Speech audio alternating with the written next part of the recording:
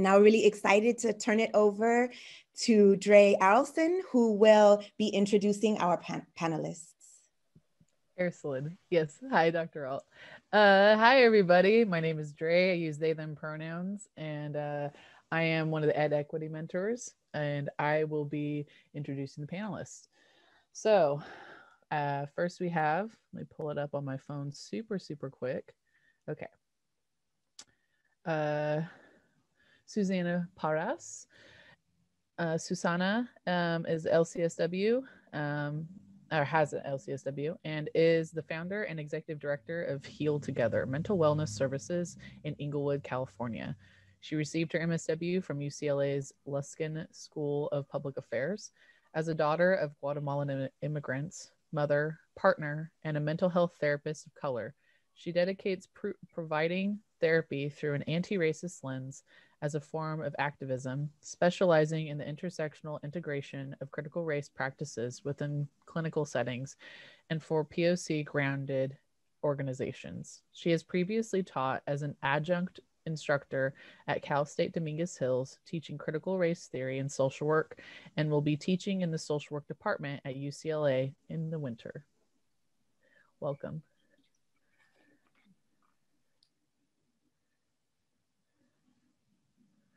Okay. And then Dr. Ebony Perez is a graduate of the University of Pittsburgh School of Social Work and received her PhD from the University of South Florida. She currently serves as an assistant professor of social work and undergraduate department chair at St. Leo University, utilizing qualitative methodologies and critical and race-based theories. Her research agenda seeks to understand the nuances and complexities of the role of social work educators in preparing future practitioners for anti-racist praxis. Furthermore, Dr. Perez's research and scholarship aims to advance inclusive and transformative policies and practices within social work education. Welcome. Nicole Vasquez is an expert in the practical application of critical race theory in academic and professional settings, with an emphasis on social work practice. She has over 20 years experience both in the public and nonprofit sectors that includes work with elected officials in government agencies and in grassroots organizations. Her direct practice experience includes crisis counseling and home counseling and case management. Nicole most recently served as the Director of Field Education and Chair Designee in California State University Dominguez Hills Master of Social Work program. A seasoned and skilled facilitator, Nicole conducts critical race-specific trainings within university departments with public and nonprofit sector clients and social work professionals, in addition to providing consultation in organizational development and support through CRS Frame as a principal at Vasquez Counseling. Welcome. Sorry. And then Lauren Wilner, Dr. Lauren Wilner. She is from California State University, Northridge. Dr. Wilner completed her PhD in social welfare at UCLA's Luskin School of Public Affairs in 2017. Her research focuses on the nonprofit sector, specifically social justice and social change organizations. Social justice is at the forefront of Dr. Wilner's research and practice, and she's committed to garnering greater understanding about how the models that nonprofit organizations embrace can be strengthened to achieve greater positive results for clients and communities. By conducting research that favors an interdisciplinary and critical approach to organizational inquiry, Dr. Wilner's research builds upon existing knowledge and generates new understandings about the role of nonprofit organizations in working together towards greater social justice. She is currently researching how nonprofits utilize business models typically employed by the for-profit sector and the impact of this trend on the abilities of social justice organizations to effectively provide services, meet the needs of clients, and work towards greater social justice and social change. Her other research interests include anti-oppressive social work research and practice and social work pedagogy informed by critical theoretical approaches. She is a qualitative researcher and has a particular interest in community-based research methodologies. Dr. Wilner earned her MSW from the University of Pennsylvania School of Social Policy and Practice in 2009 and a bachelor's in feminist studies and photojournalism from Gallatin School in New York in 2004. Welcome. Thank you, Dre, for the introductions. So now we're gonna go ahead and give the panelists the time to introduce themselves as well. So one second, Maribel. We're gonna do I'm gonna explain the Q&A really quick in the chat, and then okay, we'll do yeah. So I'm going to be collecting Q&A questions in the chat that we have the panelists answer afterwards. To do so, please, in all caps, write the word stack and then put your question in all caps. Please do not do this if you don't want your question collected in the Q&A. Please do not type in all caps, even if you're very excited. So please just use all caps for questions. I will be collecting them and then filtering through to make sure we don't get double questions and things of that nature. And we will be asking the panelists their questions. Do not direct message me. You don't have to do that. Just leave the question in the chat. Okay. Is that explained? Does anyone have any questions as to the stack method?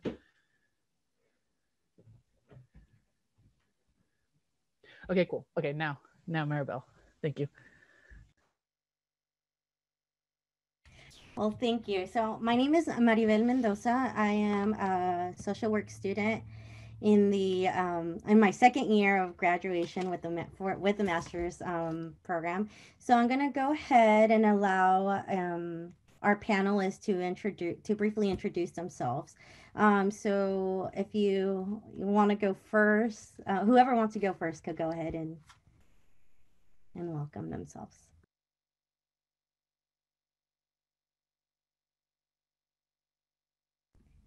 We could also start with Dr. Paris, if that's okay.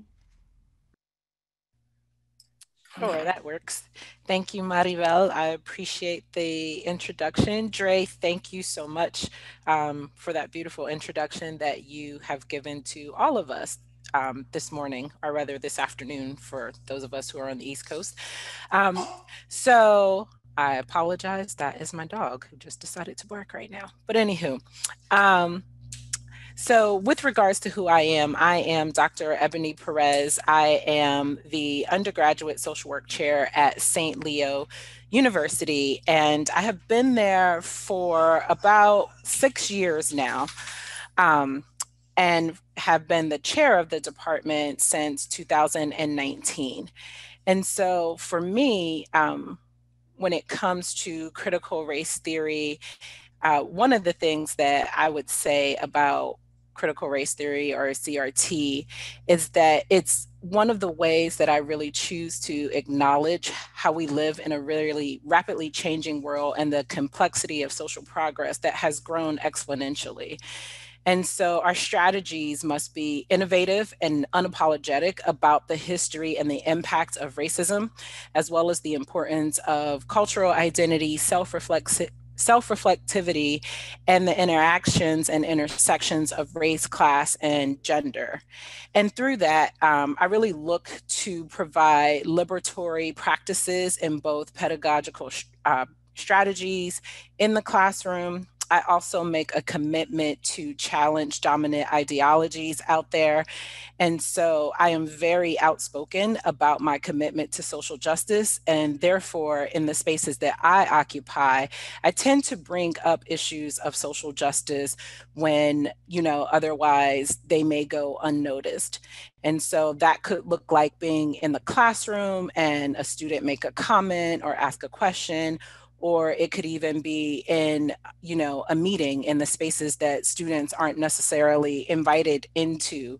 I feel like that part of our job as educators are to bring in student voices into those spaces as well. And I really take that opportunity and have that commitment to social justice and moving towards a more equitable practice and more equitable policies, no matter where I am. So as I like to say, and folks who get to know me have heard me say often, I tend to take care of my part of the ocean and make sure it is as clean as possible and encourage others to do the same.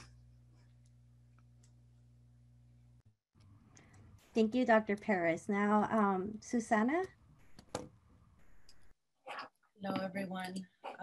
Thank you. And yes, thank you for that introduction, Ebony. I am Susana Victoria Parras, and I am really learning my experience and responsibility as a settler of color on Tongva land, also known as Los Angeles, and more specifically, my home in this moment is in South Central Los Angeles. This is where my family is. This is where I work. This is where I do everything that I do currently, and I will kind of just take you through, you know, some of the places that I've been, and I started with really, you know, I want to acknowledge my pre-social work, which is really formative, really formative experience for me around being a substitute teacher and a tutor, and really before that being a student of ethnic studies at UCSD. And just, I can go even before that, but just really wanting to acknowledge those moments in time, because they're really they really help me navigate a lot of what I now know to navigate.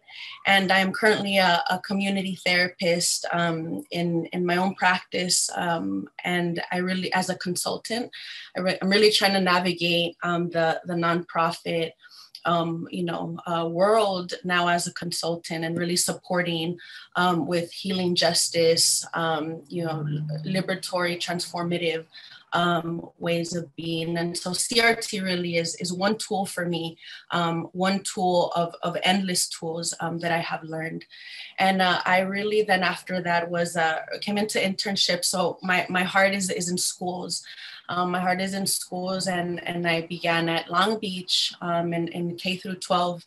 And then I was also an intern at a psychiatric unit in Long Beach, in San Pedro. And I then went on to be a school social worker through a DMH organization in Santa Monica. I then moved on to create a mental health program at a high school in El Rancho School District in Los Angeles. And I'm in private practice, and really just all those histories, all those places really served for me to define and redefine my practice and really shape what it would be moving forward. So in all of that is really the relationships. It's really the people. And some of those people that in these are here, that are here within, that I experience these moments with.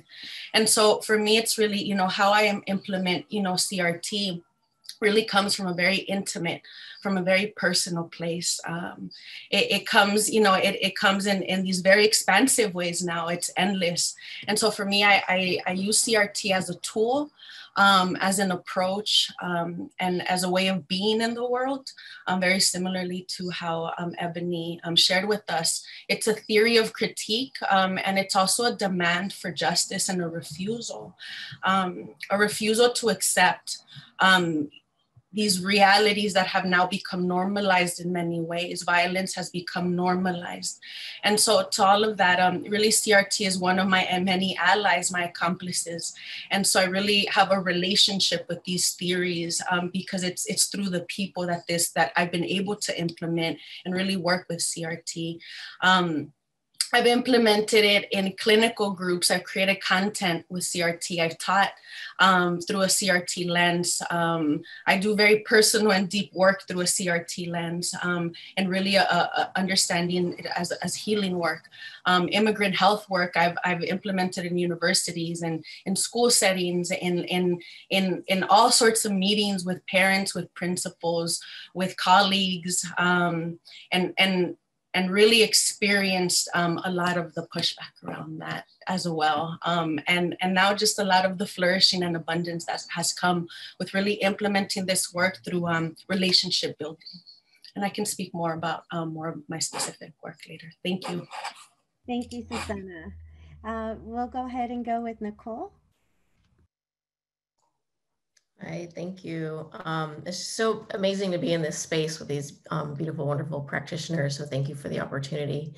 I am an MSW MPP from UCLA. At UCLA, when I was a grad student, the MPP is a Master in Public Policy, just as an FYI.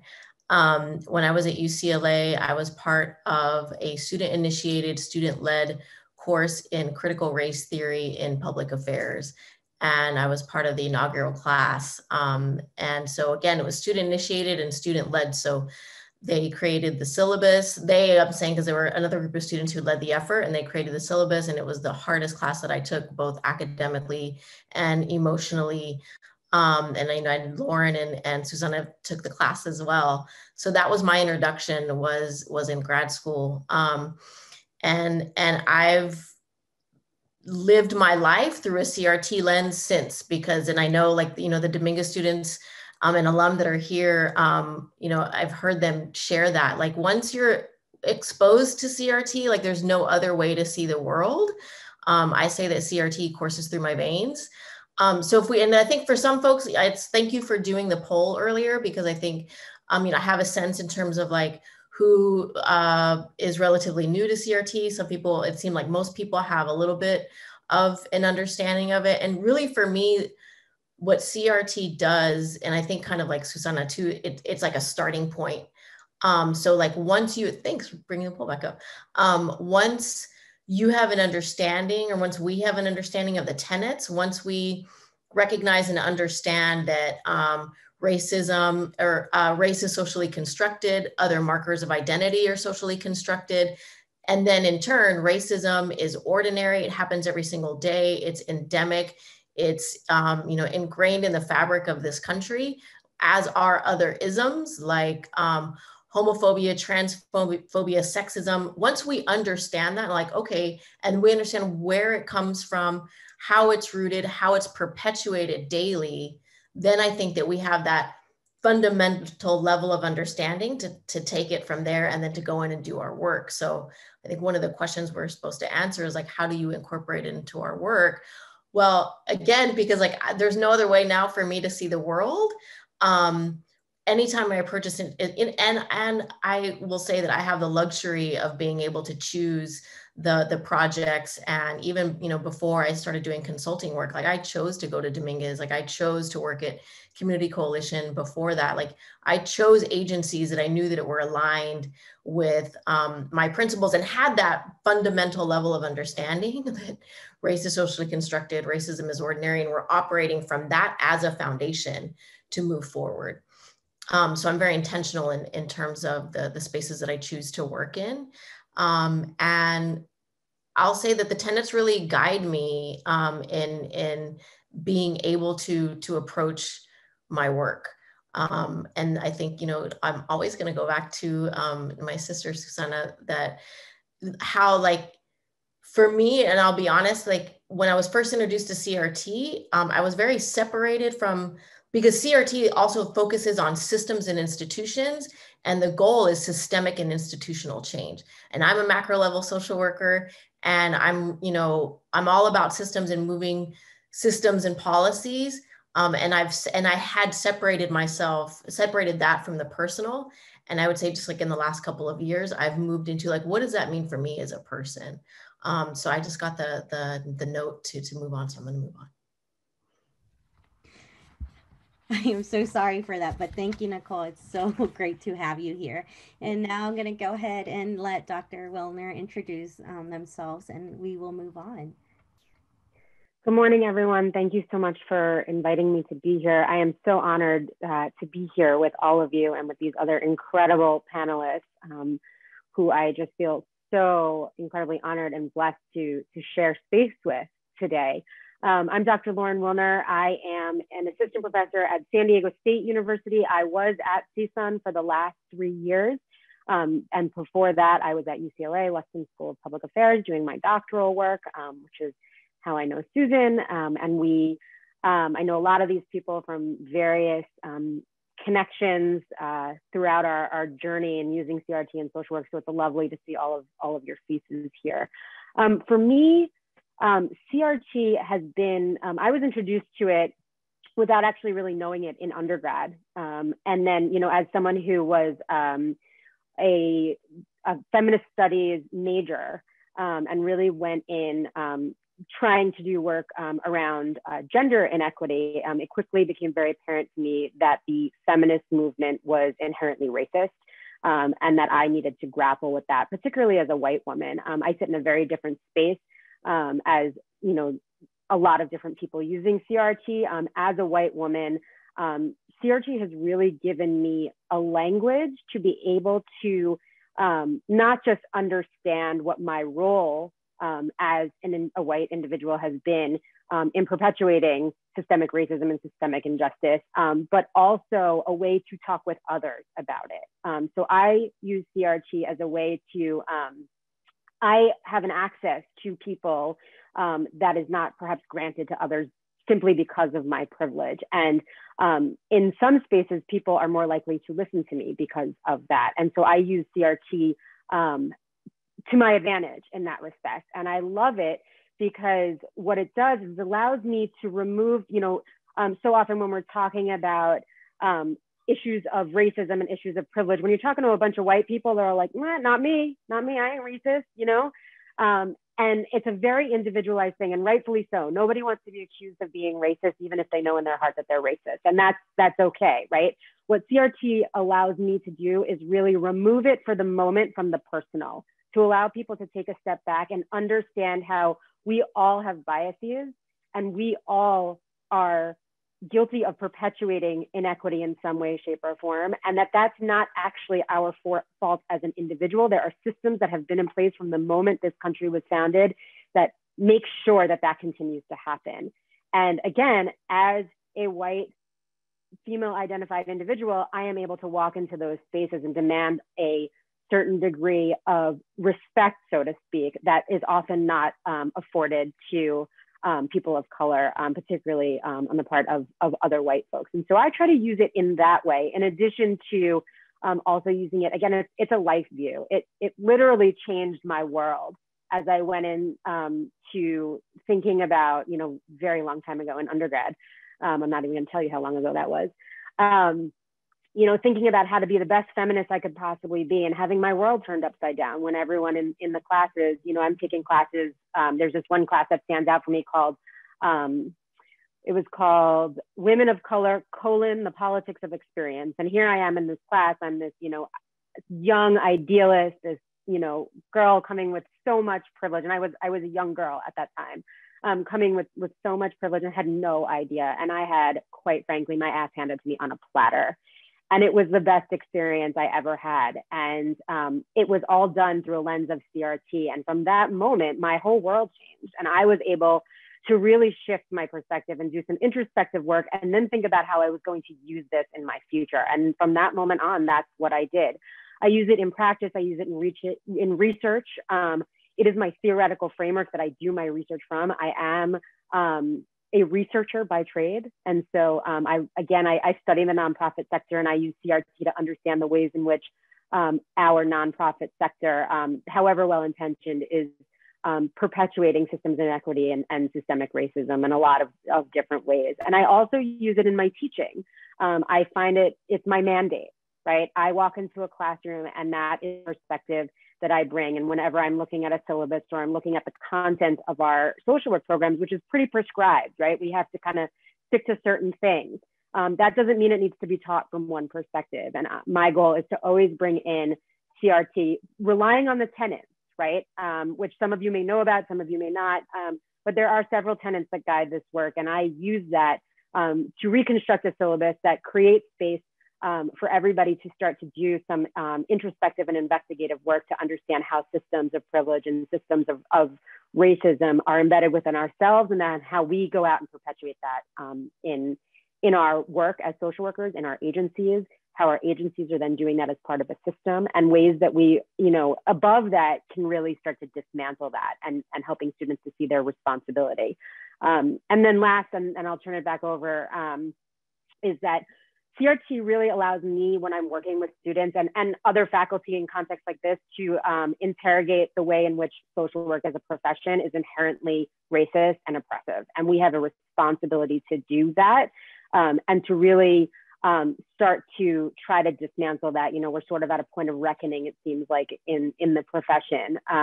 But a lot of us have been thinking about this for a long time and thinking about how to do this. And CRT gives me the framework to actually be able to do that and to bring students into the fold in doing that. And I love it. I mean, I could talk about this for hours, so I'm excited to be here. Thank you all so much. Again, thank you so much to each of our panelists for giving your introductions. We are so excited to have you here. And so our first question that we have is, how do you implement CRT in institutions that don't include CRT in their policies and procedures on a micro, meso, macro level? And I'm going to go ahead and assign Dr. Wilner to go first for this one. Okay, fair enough.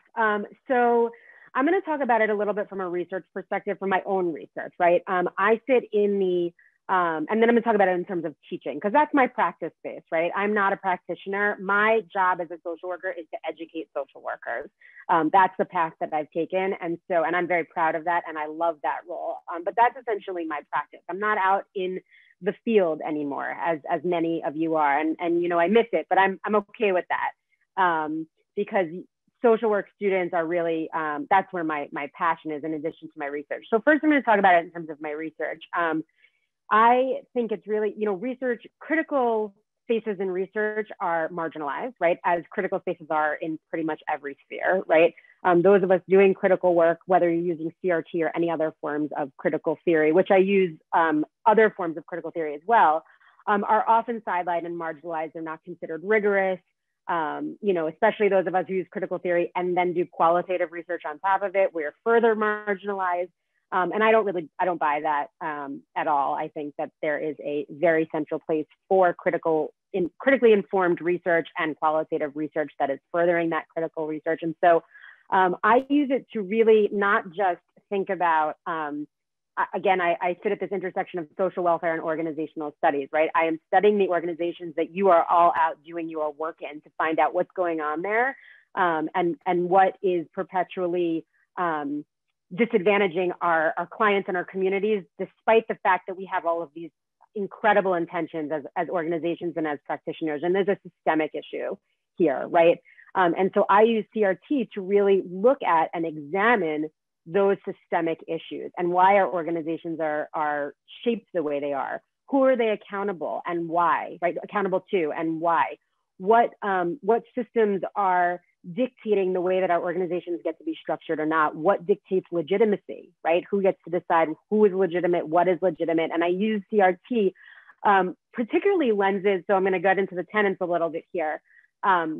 The lens of interest convergence, and then as an offshoot, interest divergence, right? Which is sort of an offshoot of the interest convergence lens, which is really just very simply the idea that the dominant group who holds power is not going to move to make any change whatsoever unless their power is threatened in some way, right? And so we can think of this summer as a real example of interest convergence, right? It was no longer acceptable to watch somebody have a knee on their neck for several minutes and to die.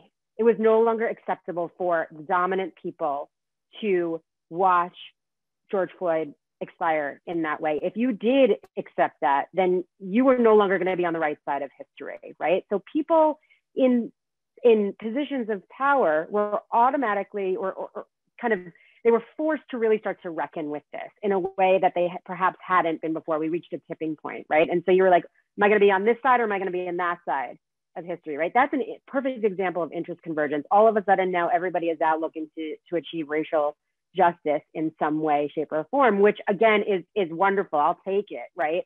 But again, providing that we're thinking about it critically and using lenses like CRT to really inform that. So that's an example of interest convergence, right? The dominant group is only going to shift and make a change when they see their power threatened. And I really use that in my research to understand how organizations shift or change or don't shift or change, and issues of legitimacy in organizations. So that's one piece. In my teaching, as I mentioned before, I find this to be an incredibly useful way of teaching social work. and students are really excited about it. It seems like there is also a tipping point happening, at least in California, from what I can tell. You know, there's a lot of schools that are really looking to this right now. And I think that having our social workers go out into the field with critical perspectives on issues of race and racism and inequity is only a good thing, right? It can only lead to positive change in the field. And so I really rely on it, particularly tenets of intersectionality, of thinking of racism. You know, we tend to think of racism as an aberration, not something that is embedded in our lives. And so I really use these particular tenets to break all of these ideas open for students so that they can start to think about how this theory, and then in turn use it in terms of praxis, right? So thinking about the way to merge theory and practice as they go out into the field. So I'm going to stop there and pass it on to the next panelist. Thank you, Dr. Wilner. Let's move on with Nicole. Great, thank you. So the question is, how do you implement CRT in institutions that don't include CRT in their policies and procedures? So I think that you can't just go in and, you know, start like, this is CRT, let's do it, y'all. You know, like, no, people aren't gonna, you know, be about that. And like thinking about, you know, the audience here, thinking about students and our alums that I see that are, you know, relatively recent alums.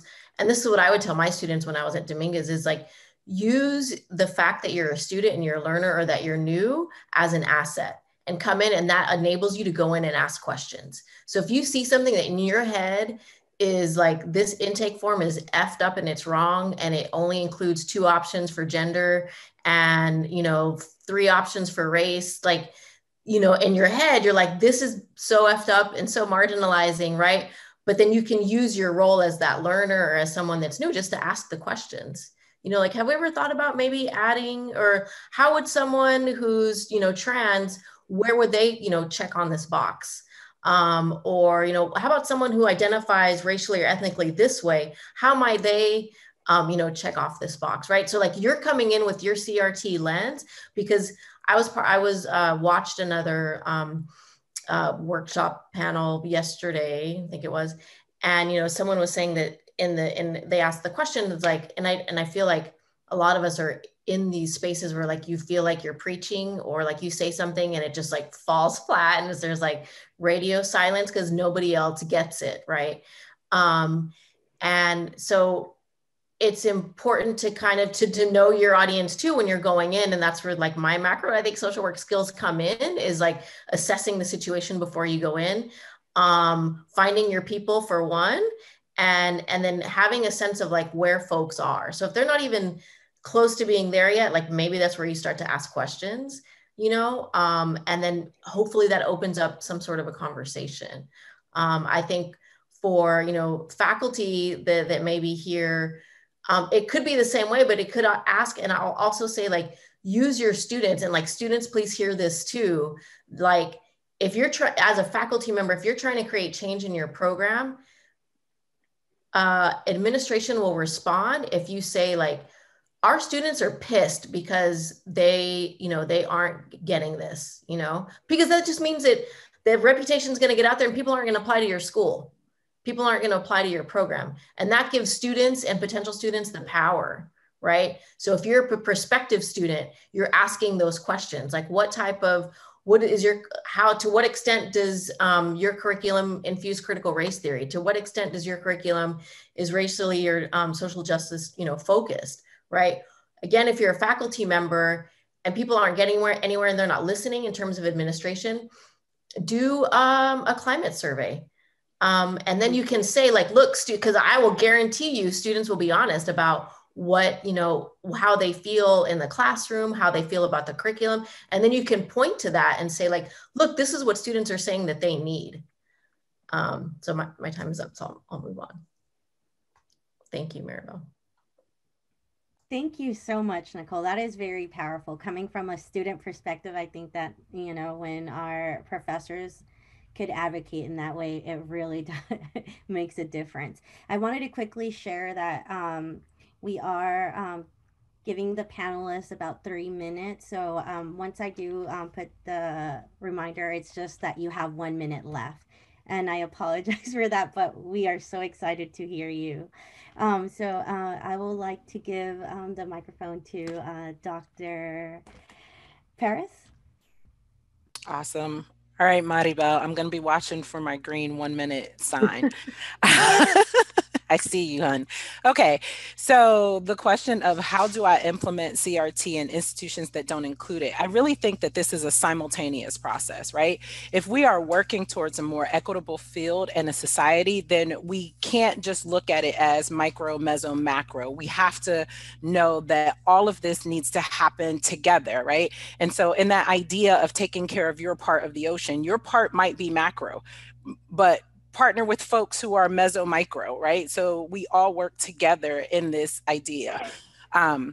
Also, I am huge on language. I am big, big, big on language. And I ask tough questions, not only of myself, but of other people and why they use particular language the way they do, right? So for example, using the word minority instead of people of color, when we actually know that minority means smaller number and we are not, right? So checking people in that meeting where they say, you know, minority students, you mean students of color, and you don't have to be ugly about it. You don't have to be kind of in your face about it, but checking that and also using your language to model that, because we know that sometimes people don't catch it if you just cut them off in the meeting, but if they're hearing you say it, then they'll catch on. Another example is in class, for example, when students use the word Caucasian instead of white because they're afraid to say the word white for whatever reason, right? You know, I give them some history, right? Caucasian, just like Negro and Negroid, is rooted in eugenics, which is this whole problematic history that we are built in a hierarchical system. So correcting those language and really challenging people, not just in their conversations, but also in their writing. And then I sit on a number of community boards as well. Much like Dr. Wilner, I have chosen, after 17 years of being in practice, my practice area now is in the classroom. And I'm honored and privileged to have that space, right? I feel like I have more of an opportunity to impact multiple people in the classroom space. But on the community boards I sit on, you know, I'm specifically asking questions about their data and how they are thinking about their people of color in the community, you know, working with community boards to work on policy and diversity and equity and justice statements. And then for it not to just be performative, but how are we investing our time, talent, and finances into whatever initiative this board has taken on?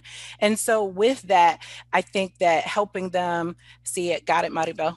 I think that helping them with their statements and how to actually implement that really helps. But then also sometimes just my presence as a Black woman is disruptive to that space, and recognizing and owning, and it's not always comfortable to be that disruptor in that space, but having my tribe, as Nicole pointed out, to help guide me and support me as I'm moving along in those efforts. Those are some of the ways I bring it to people who aren't aware of CRT. Thank you. Now let's go ahead and pass it on to Susana. Thank you. Ooh. Thank you, Ebony. Oh, I appreciate that. And also, you know, I want to take a moment because as I'm sitting here and I'm just really learning and taking everything, really recognizing, right, everything that we're talking about, and we have this very like, well, you know, organized, beautiful Zoom experiences. That why we're here is because people are dying. People are dying all the time, every day. And so the state is actively coming after us, after people. And so really, you know, beyond CRT, beyond social work, right? But CRT and social work being a tool and a space that we're in is getting all these tools and really finding our people and really rooting in why are we doing this and for what? And so I'm getting emotional because this is the work that I've been doing and that CRT has led me to, is I really need to dismantle these systems inside of me, in my body, because we have internalized deeply, so deeply. And so I'm rooted in grief right now. I'm rooted in ancestors right now, because this work cannot be done without all of us and without just really getting to like the root, right? That's why I want to do radical everything, radical kinship, radical acceptance, radical love, right? We got to get to the root. And so for me, CRT has helped me just dig and just more and dig to the root. And so, but CRT was also limiting, and so is this field. This field is deeply traumatic. It's deeply hurtful and painful and brutal. So where I sit and I see my fellow social workers who I maybe supervise, who I maybe consult with, but I'm going into organizations doing healing justice work because people are constantly being hurt in the nonprofit world, harm and conflict, right? And even more so now in these high times of stress and terror. And so now I'm seeing it, I'm seeing the micro, meso, all of them, right? Like it's all of it right there. And then I'm seeing it in the individual sessions, right? I'm seeing it with my people. They are my brothers, they are my sisters. I also have to see people as a part of me, right? Every time someone dies, right? And more and more and more. When these immigrant mothers were taken so brutally, right? That's us, right? Like that's here, that's in our body. And so we know how to reproduce dominance. We know how to be colonizers and oppressors and police. We know how to police the shit out of ourselves and the shit out of our kids and the shit out of our clients. And so that we need to get to here. And so I'm really serious about this work, but this work cannot happen if we're just here intellectualizing this. We can't program ourselves out of poverty. We can't intellectualize our way out of this because I'm not in any institution. I don't have a boss how I used to. I don't have coworkers how I used to. But let me tell you, it was real quick. It took me a matter of 3 weeks to reproduce all the power dynamics of patriarchy, of capitalism, of white supremacy, of heteronormativity, everything with myself, in my body, in my 4 walls. So how you do CRT or how you implement it, right here and with all your relationships. Be right with yourself and be right with your relationships. And be right with the earth and be right with ancestors. Thank you, Susana. That is so powerful. So we're going to go ahead and move on to our second question, which is, I think that we've already heard some of this as well as all of the panelists spoke, but how do you encourage other social workers and social work students to implement CRT into their work? So we'll go ahead and start with Dr. Paris. Thanks, Maribel. So I think one of the ways that I encourage CRT is to make sure that people understand that, right, social work practice is reflective and introspective. As Susana, who is giving me all the feels right now, I wish I could hug her. I'm sending you a virtual hug, mija.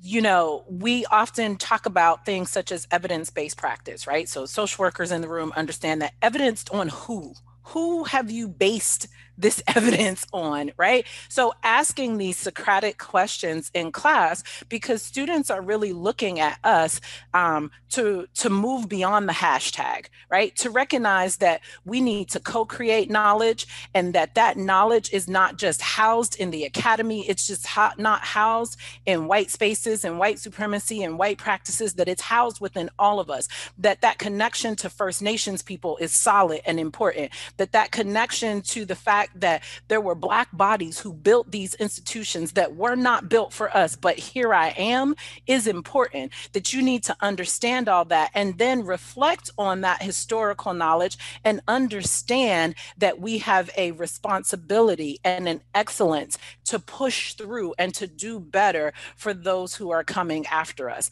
I tap into my students' creativity. When you're in the K-12 system, we have spent 13 years pushing creativity out of you.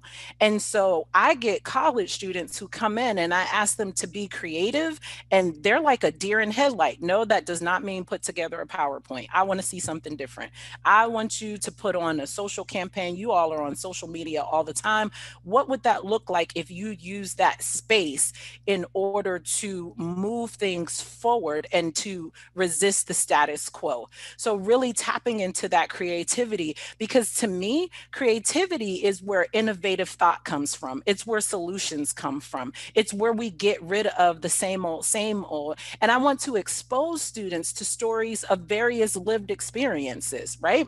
It just doesn't mean that Jane Addams is not, you know, the end all to be all to social work history. Who are the other voices historically in social work who can help us move forward? Have you learned from your classmates, right? And it doesn't necessarily even always have to be out in your face. In human behavior, for example, I use a particular TED Talk where it is a Black cisgender female physician who is merely presenting her counter story about her experience learning about ACEs, right? And what childhood trauma means. But the message, the delivery that it is coming on from give students a different perspective in order. And then I challenge them, what did you think? And I will specifically ask in my hip hop and social justice class that I teach, I say, what do you think about that body? What do you think about that music? What do you think about the fact that there are Black women who are talking about, you will never take my power? What does that mean? And how does that intersect with social work practice? So those are some of the ways, and I saw my little card, so I'm gonna shut up. Those are some of the ways that I use it in the spaces. Maribel, thank you. You are doing excellent. I am not offended. Thank you so much. I love hearing this passion, and it's just so contagious. And it really, I hope that all of the students, everybody, you know, is feeling all of your energy, because I am definitely, and I hate to cut you off. This is, but let's go ahead and Nicole. Great, thank you. So for half of my time, I'm going to yield my time to what you all already now know is the amazing Susana Parras to answer that question. And then I'm gonna, oh, I gotta turn my volume all the way up. And then I'll follow up. Explain like what incorporating CRT in social work practice actually looks like. I think for me too, it also means continuously assessing my points of privilege and power and my positionality of privilege and power. That even when someone is in front of me as my client, that I, as a social worker, just that title of it in and of itself already carries a big history. It has a lot of power. I'm not just a helping professional coming in to, help them, feel better about themselves psychologically and emotionally, but that I have to continuously be aware, what is my position and as a social worker, as a therapist, what does that mean to this person in front of me? Because that history isn't neat. That history of social work, that history of mental health is very oppressive and has been very oppressive to communities of color. And so I feel that I'm continuously having to see, am I being complicit in a system of oppression here? Am I oppressing, this person in front of me in any way? Am I imposing something because of my position of power? It really implies that you have to kind of really open yourself up personally and really look into, am I being racist? Am I being patriarchal? Am I being, homophobic? And that doesn't feel good to people. And so I think that and that's important for me to do, to be a better practitioner. I have to continuously be opening myself up, of course, in safe spaces, but, CRT. So I just wanted to share that because that is so critical and crucial and important. I mean, if all of you are inspired by those of us here on this panel today, is because we've done that work and we continue to do that work. Like Susie was crying and like, it's hard for me not to get emotional as well, because like we eat, live, and breathe this, and that means that we've done the super hard work and looked at our dirty insides to see, because this system, capitalism, patriarchy, white supremacy is so huge that we're all complicit in it. And we have to be honest with ourselves about how we maintain those systems and those structures. And also to be, easy on ourselves, like understanding like that we're a part of this, but we still have to do the work, regardless of how woke you think you are, regardless if you're the same skin color as the person that's sitting across from you as your client, or the person that you're trying to, work with to create a policy or something like that. No, when I was field director and I had an agency reach out to me and tell me that the student was having problems, instead of looking, and because that's, CRT, right, is that critique of liberalism and the focus on the individual, is not thinking about like, okay, well, this student is doing something wrong. What's wrong with them? I've thought about like, what's happening at the organization? Is this field instructor a different race, age, gender than the student? And what effect is that having on them? Or when a student is struggling in class, it's not like, what is the problem with that student? What am I doing in my classroom that's causing the student to feel this way? It's putting that's the part that's so hard. And like, as a consultant, people want me to come in and help them with stuff. And it's like, I tell them like, you've got to look at your dirty insides. And that's what we don't want to do. We don't want to do that as social workers because we're coming in to help other people. And I think it's been said here already, like, we're not going to help anybody until we look at ourselves and we see like how we've perpetuated it. And that's what CRT does for me too, is it helps me understand. And Susie also, in that video was a clip from a video. That clip was a video on Dominguez Hill's website. And in that video too, she says it helps me understand it without making me feel like I'm the worst person in the world. Because we're understanding that how can I not be, as a queer person, how can I not have internalized homophobia when, I just read a story. I'm sorry, I just keep talking, but I just read a story in the LA Times the other day about this college students who are being forced back into the closet when they come back home, that have had to come back home because of quarantine. And I'm like, damn, like we're still dealing with this, and we have to do the work internally ourselves. And really like, we will see the transformation that it makes when we focus inward. We'll see the transformation that it makes in our work and the effect that we have, not only with our clients, but the institutions that we're working in. Thank you, Nicole. Dr. Wilner? Oh man, there's so much that was just said. Okay, so the question is how I use CRT with my students in the classroom, correct? Just want to make sure that I'm answering the question and staying on track here. How do you encourage other social workers or social students to implement CRT? Okay. So for me, I think a lot of this is also about positionality and helping students to really understand their positionality.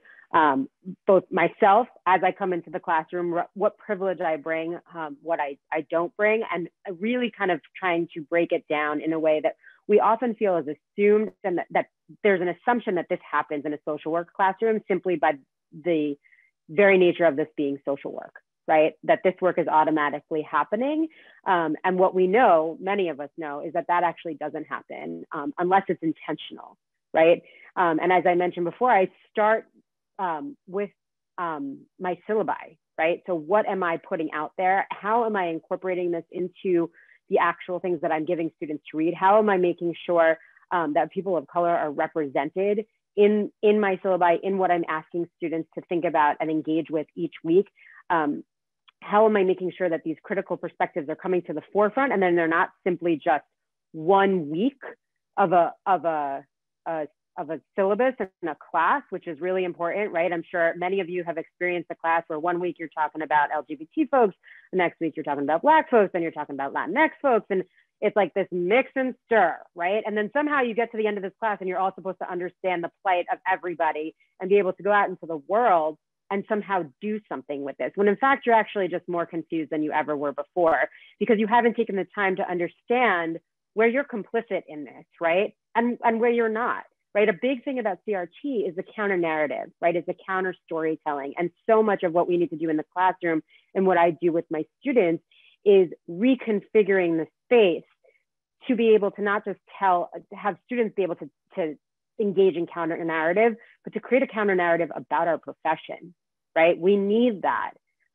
We know that this profession has been whitewashed. We know that our history has been whitewashed, that folks of color who've contributed to this field are completely erased and eliminated from the history, right? Someone mentioned Jane Addams. You know, that's not to say that that history is not important, but there's a whole piece that's missing. And without bringing that into the space, for students to really kind of grapple with and engage with, and not just learn about, oh, there's another piece to this, but why is this being eliminated? Who benefits from it being eliminated, right? How does this serve to maintain power structures by actually eliminating this, right? And then how does this then, support social work in being part of that system, right? And so for me, it's very much about how to integrate it on a weekly basis and allow students to be part of that counter narrative storytelling in ways that often feel really challenging at a personal level, that really kind of, you got to show you're dealing with the dirty stuff inside, right? I mean, and it's not always pleasant and it's not easy, right? But there's, if students come into this space and are able to grow even just a little bit from being exposed to these ideas and being given the opportunity to just engage and to use their brain in a different way. CRT really, really supports creativity. As Dr. Perez was saying, it really supports creativity. And I am so much in favor of students using that creativity to engage in those counter narratives and be part of creating the future counter narrative of what social work is all about. Thank you so much. Susanna? Thank you, everyone. Oh, I loved it. So where you all landed me was really just remembering my connectedness to my intuition. So my intuition in my center, and kind of just, one of you I think had said, or Dr. Ebony had said, like by the time they get to higher education, that creativity is gone. And so I think for me is that my vulnerability is my creativity or my vehicle or the way that I create. And CRT is one tool. And the relationships again is another, actually is a center for me. And so intuition, because when I look at myself within this power privilege wheel web, is that I'm actually very close to that center. I embody, right? I move through the world in very normative ways. And so I take that responsibility very seriously. That also means that I make room for what has been taken from me and really bring in joy, really bring in like love and laughter. And that's what I've learned. And really that's where I am in this moment, in the spiral of this journey, is that I'm in expansiveness right now. And that is really what this work gives us, right? And so how I encourage you is stay close to people, to professors, to field faculty, to colleagues, to anyone that really is aligned with what is here and what is intuitive for you. I just finished teaching this course at UCLA, and at the end, where they were so grateful that they felt that they could just come in and just be however they needed to be, right? That really what we're needing is just more spaces where we can just be fully human, right? And really, really be in the wholeness of ourselves. So that means like all the crusty parts, right? All the dirty laundry, that comes with you, but we're creating. So where I'm coming in this work, because I want to stay in my lane and I want to work with folks, is that I'm creating safe spaces of ownership, of accountability, of dignity, of ancestral connection, of all the things, right, that are goodness to us, right, that nourish us. And so we create life, right? We create life and life-giving practices, right, that really people want to be seen, right? One of my greatest interventions, and I'm saying it very sarcastically, was to a beautiful being that I still stay in touch with, Gustavo. And Gustavo was in deep pain at 16. And I had to, do all the social worky stuff that I needed to do. And at the end of the day, this young man needed a rest. He was tired. And so my greatest intervention was a nap. right? So we need rest, right? Like we need spaces that where our nervous system can come in and rest and digest. Where right now, I'm sure, I want you to notice how your nervous system is. Where are you? Are you in fight, flight, freeze, fawn? Are you in your, where are you, right? And so really understanding that our body, everything happens through the body. We experience life and death through the body. And so to not be vulnerable and to not be guided by here is that systems take this and really disconnect us. The design of all of this is to deeply disconnect us from everything, from history, from cultural practices, from lands, from our bodies. So we have to come back home. So how you come back home is going to be your journey. But here we are, micro, meso, macro people here. Someone's in the institution over here. Someone's in like the community space over here. Someone's in like the consulting over here. So we need all of us. And you need to be guided. We need to be guided by here, life to really fight for the living and honor the dead. That is where I want to be in this work. And so that's what I encourage you. So it's open. You got options. Enjoy. Thank you. I am so speechless. Again, so we're gonna go ahead and move it on to Dre. We're gonna allow the Q&A section of this panel. Again, thank you for the powerful words, for your participation.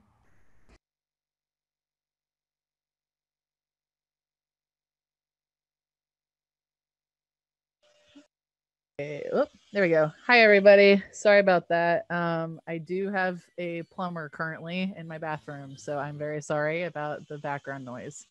I will try to be loud and clear. So before we move on, I do want to just say thank you to all the panelists. Thank you for sharing everything y'all just shared. Not just wisdom, not just, sharing advice, but also obviously sharing in your experiences, your lived lives, your lived trauma, and how you've grown and healed and how you've manifested that into actual healing and helping others. And it's really been I'm very humbled, and it's been a big pleasure being present. So thank you again. We got some really awesome questions in this chat, so I'm very excited to ask y'all these, but I'm going to for the sake of making sure we're on time, I'm going to ask specific panelists the different questions, if that's all right. Is that all right? Okay, cool. So the first question I'm going to have for Susana and Dr. Perez. Yeah? Okay. So the question is, in what ways can social workers who are engaged in justice work be guided by the desire to preserve racialized life as opposed to death?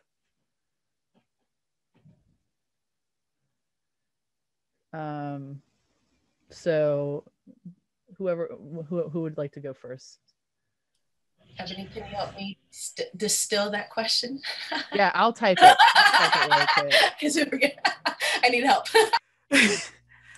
Okay, so Dre, I think I might have it. So how can social workers who desire to preserve life over death,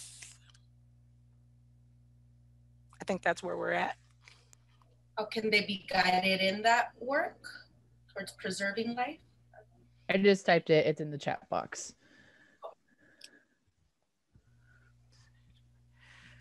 Okay. So I'm glad you gave this both to myself and Susana, because she can help me kind of deconstruct this as well. So I think that when we're talking about doing justice work in general, right, that's the purpose of justice work, is to radically preserve life, no matter what that life is, how that life is racialized, I should say, right? So we have to remember that race is a social construct. So biologically, it doesn't exist. I know I'm preaching to the choir here, and yet has significant impact on our systems, on our structures, and things of that nature. And so when we're looking at preserving life, I think one of the biggest things, hopefully, that folks take away is that this thing belongs within us, to all of us, to move forward, and that is the entire goal, is for healing, wholeness, and health, whatever that may look like, right? So I also can't impose my version of health on someone else, right? So there's a lot that goes into that perseverance of life in general. I think all life is racialized, even white life. We don't talk about it like that, but white folks have been racialized as well. And the fact that we disentangle them from the conversation of race is problematic in a number of ways. And so how do we basically untangle all of that, or keep us all in the same, pool, is to continue to have these conversations around race that include all of us, that center all of us as racialized being, but talk about the inequitable ways that we are impacted by the meaning that is ascribed to our individual racialized selves. And I'll give it over to Susana on that. Oh, that was just right. I would like to add to that, if but I guess that's what makes me think about the role of abolition, because as I'm a learner of it. I'm a young learner in abolition, but I'm very attuned and connected to the values of abolition. And so where I am, I'm understanding that, like you said, Ebony, that no matter how that life comes, what the packaging of us is that we have a responsibility to preserve life. And so it then makes me think about the what worlds we can imagine together, because, I was just listening to a conversation with Dr. Mimi Kim from Cal State Long Beach on abolitionist social work. And so in that, yeah, I mean, I guess this is connected somewhere, but that it really heightening the contradictions as my partner. I have the privilege of having a scholar, PhD as a partner.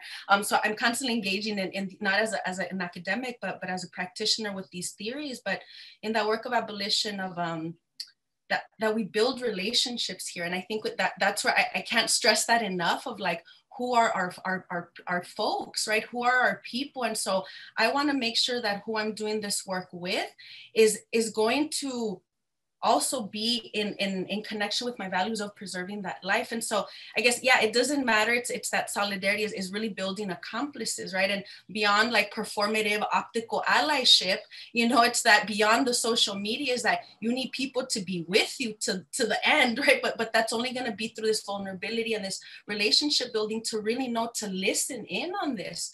And so it's, yeah, I guess I just want to add that. Yes, thank you. Keep going. Thank you so much. So let me, I want to ask this question. It was also one of the Q&A questions, but I'm really interested in hearing an answer to this personally. We've been hearing so much good, abolitionist, like, digging, and it's really, really fruitful. But one of the questions that was posed in the chat was, how do you navigate spaces that seem open, but really it's performative, and it puts the target on you as the person who's actually invested in this work? And so I'm going to ask this for Dr. Wilner and Nicole. Yeah, sorry. Okay, yes. So let's have Nicole go first. Yeah. I totally felt like a student there, because I was like, don't ask me. That's a tough one. Yeah, but people ask that question a lot. That's hard. We've talked a lot about self-preservation, I think, in different ways, and you've used different language for it. And, you know, when folks say like, find your people, like find your community, that is absolutely 100% necessary, because you can't do this alone. Like going for the, you know, that's not the critique, that's the critique of liberalism, right? Like there is no like, you know, individualistic behavior, like it just doesn't exist. So we can't do it alone, one. And also, I would say, you know, you have to be strategic about how you know, approach this, right? So again, like the community, the little experience I have in community organizing and the macro side of me, like do a power analysis of like, where does the power lie and how far along, I mean, it's a grid. So like, who has what levels of power and where are they along their journey in terms of like being on board with where you are? And then those are the folks that you target. Right. So you have to be very strategic about it. And, you know, like the folks that are saying I'm all about it are likely not, and you know, we can read through them, right? Like they're not going to be further like that far up that scale in terms of like being on your side. Right. And very often it's the folks that are like way on your side that don't have a lot of power. And then that's where the strength in numbers comes in too. You know, that's where you get leverage by doing a survey. Cause like, who's going to say no to like doing a survey of students? Right. And then you get these results back and like, how are we going to ignore what students are saying for one? Right. So like also you can't fight these folks. Like if people are like, oh yeah, I'm all about it, you're not going to call them out and be like, no, you're not, you're racist as hell. Because no one likes to be called racist, right? Like that's not going to work either. And again, like, you know, this CRT panel. So that's what, and I think Lauren talked about it, how like CRT helps us, like you can't also ignore history and facts. It's like when we talk about that racism is endemic, that it's socially constructed, all of this, like these are facts, like these are scientific facts that racism or that race is socially constructed, right? Like you can't ignore that. You can't ignore that laws. If Georgia freaking just passed a law, you know, like voter suppression out the, like you can't ignore that. So when you frame it also in terms of like facts, so this is kind of like spoon feeding. So to answer that question, like go with them, like, great, you're with me, great. Like, let's, you know, then you have to kind of like spoon feed it and work with them in that way.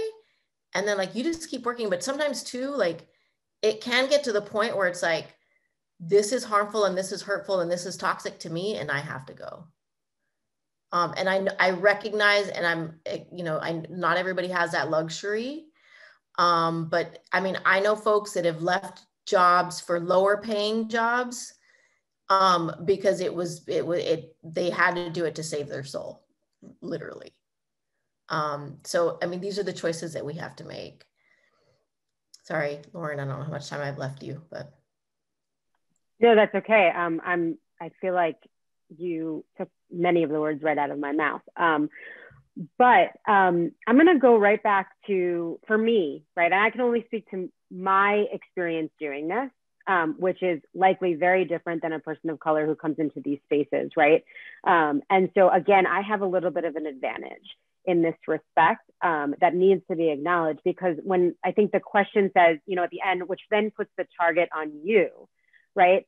The target looks very different when it's on me than it does when it's on people of color. And that's really important to acknowledge. And when I say use that to my advantage, is that I get to enter spaces in a way that people of color do not, right? I walk into a space very differently, and I understand that I have a responsibility to use that in a way that is going to push people, right? That would perhaps not be able to be accomplished in the same way if, you know, a person of color comes into a space to, say, a predominantly white group, right? The target is automatically on you no matter what, right? And so going back to kind of this very basic idea of, you know, in social work, we teach you right when you walk in the door, you got to meet people where they're at, right?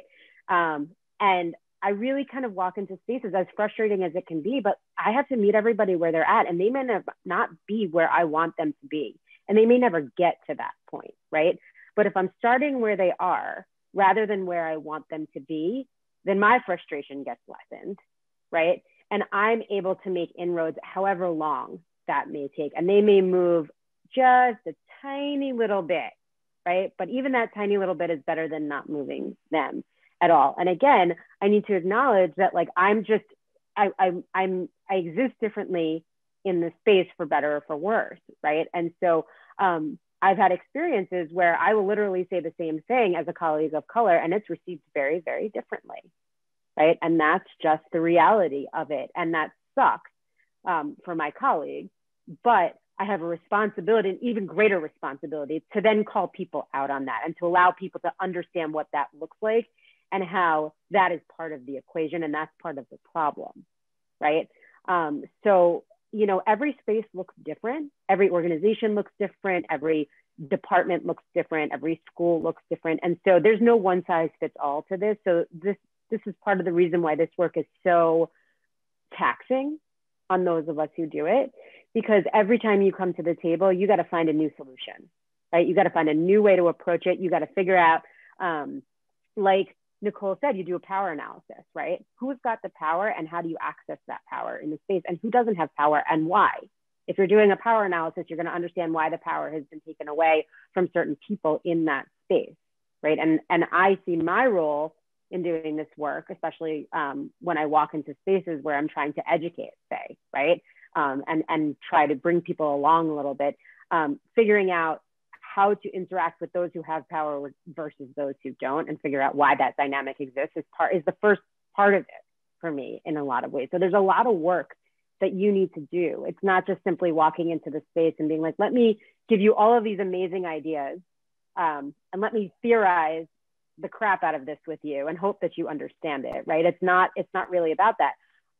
I can sit and theorize it about all day because that's who I am and that's what I like to do, right? But I'm not going to walk into a space and be like, let me throw this theory on you and see what you think about this and see where this lands. 99.9% of the time, that theory is not going to land, right? So I'm going to try to figure out where people are at and how to meet them there in the best way possible, and just start to slowly move them along and know that sometimes it's not going to work, right? It's not going to work. And that's the reason why we're still having these conversations, because it doesn't always work. So that's the best answer I have for that. Thank you all. Thank you all so much. We're hitting the end now. There were other really good questions in the chat. I'm sorry, I did capture them, but we just ran out of time. But we wanted to do closing statements. But right now, Dr. Alt is going to post in the chat an evaluation link. Please, if you attended, please do this. It's super quick. It's like a couple questions. Please do this eval. It's really helpful for us putting on this panel, putting on this to make sure we work out more and more, kinks for future panels and make it go smoother and smoother and smoother. So it will be in the chat from Dr. Alt. Please do that real quick. And then now we're going to go into closing statements from all the panelists. So let's start off with so just a minute each, please. So let's start off with Susanna. I felt like the student too, Nicole. I was like, no.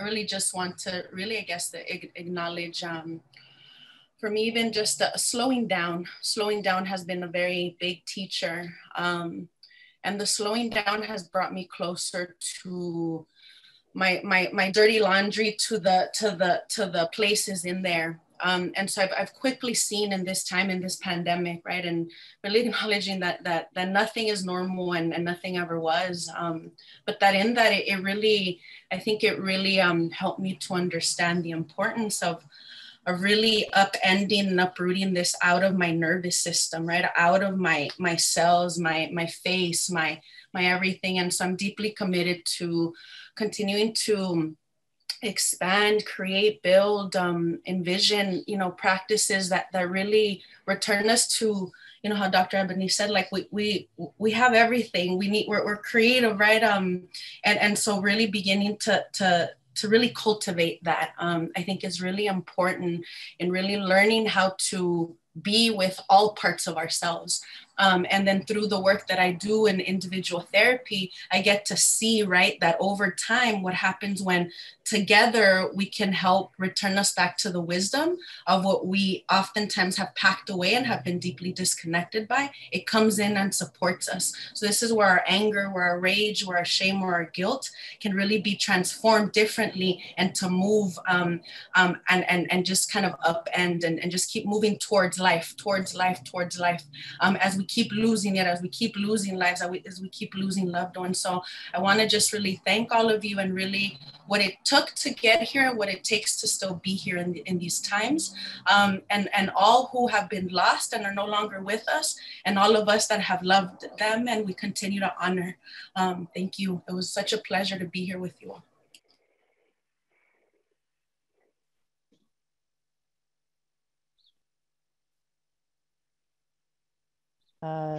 Let's do Dr. Perez. Thank you, Dre. So I just want to take the opportunity to shout out these amazing students who put this whole thing together. So I appreciate your time, energy, and talent that you put into this. So thank you for that and giving us the space.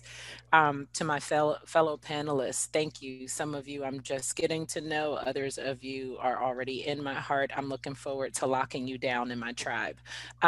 So I would say to just know that CRT is one tool of many, right? It's just one tool, and it is a tool.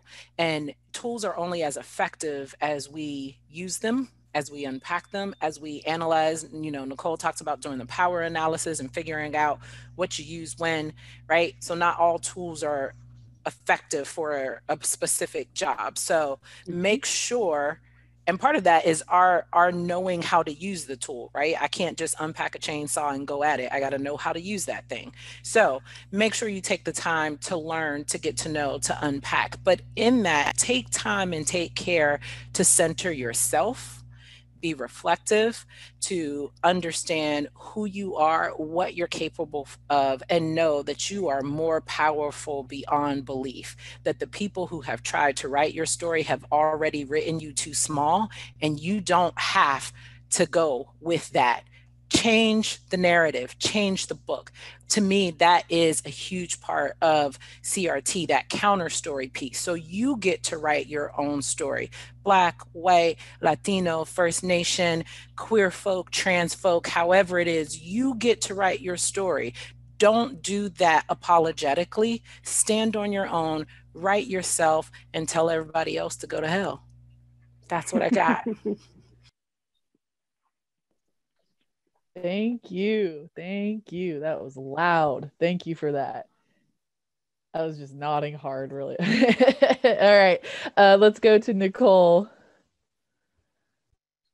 It's so hard to follow these amazing people. So again, I just want to say thank you. I love being in community with all of you. I think like my maybe takeaways are humility and vulnerability. Because that shit is scary. That is so scary to put ourselves out there and to be vulnerable, and to be honest. Like that is scary. That's some like really scary shit. But we have to do it, regardless of who we are, where we stand, what level of power privilege we have. That's what we have to do. I mean, and you know, going back to Susie's video, like that video clip I've seen multiple times where she's going, we have to open ourselves up. You have to open yourselves up. And she says it, you know, within safe spaces, right? And with people, with your community, but that is so necessary. You have to walk, we have to walk into whatever space that we're in with humility. Yeah, just that with humility, and have tried to tap into the strength of our ancestors to be vulnerable, to step into these spaces, because that is so crucial to this work. You want to put your shoes on and come with me, right? Where are you guys? Thank you, Nicole. And I just, you know, said in the chat, y'all are watering us today, and it's deeply appreciated. Thank you, especially for students like us who are about to go into the field. It's really encouraging to know there's a lot of this already, you know. Dr. Wilner, you're going to finish us off. Oh man, that's rough. Put me at the end here. I have to say that you find it encouraging, but gosh, I find this so encouraging. I'm just sitting here thinking back to, I don't know, it had to be 2008 maybe, where Dr. Nakaoka and I met in a hotel lobby randomly. I'm in Philadelphia and she is in LA, and we meet because we find out that, Dominguez is this one program, not my colleague, he was my professor. He wasn't even my colleague at the point. We find out that there's this random program, random to us, because we don't know anything about the CSUs in Philadelphia at that point, at least I didn't. And that there's this amazing program that has their entire curriculum based off of CRT. And we meet and we're talking, and it's just three of us, right, in the lobby. And how I'm thinking about how far we have come since that conversation, and how we very randomly also, or maybe not random, maybe it was fate that we wound up in Luskin together, and we didn't even know it. But that to sit here and to see all of you in this panel, and to see how many students care about this, and how many faculty care about this, and how many practitioners care about this, it's been a long road of trying to really kind of convince people that this was a worthwhile way of doing social work. And we don't seem to need to do that much convincing anymore. We are a critical mass at this point, at least that's how I see it. And that gives me life, right? To know that I have students who are going to demand this from me and from my colleagues. And that is just the most incredible, beautiful thing. And I just look forward to seeing what you are all going to do as you go out into the world and you take this with you, and we continue to organize and continue to make this not a marginalized perspective, right? That we bring this to the center in a way that is absolutely critical. Our profession depends on it, right? And again, CRT is not the only tool, as been mentioned. There are many ways to be critical in your thought and in your action and in your practice. And I encourage you all to do that. But to bring this to the center, because again, I really think our profession and our communities that we work with depend on it. So thank you all for being here and for giving me life. So this was just so powerful in so many levels. I just want to thank everybody, absolutely everybody that came today. Our panelists, Dr. Nakioka and Dr. Alt, who supported us through making this happen. And, everybody who participated and came out and made, their time out of their day to really be here and to really feel empowered, whether you're just learning about CRT or feeling connected. And I think that a little of what we should always take from something is, not just leaving it right here, like, what are the question that I want to pose for everybody is like, how are you actually going to implement this afterwards, or not even implement it, but how are you going to stay connected with yourself? And so for me as a future social work CPS worker, that is going to be a real systematic, fighting against everything. And so how I'm going to stay with my beliefs and how I'm going to include CRT. And I think that, again, thank you so much for everybody that was here, everybody that participated. So this is what we have for you.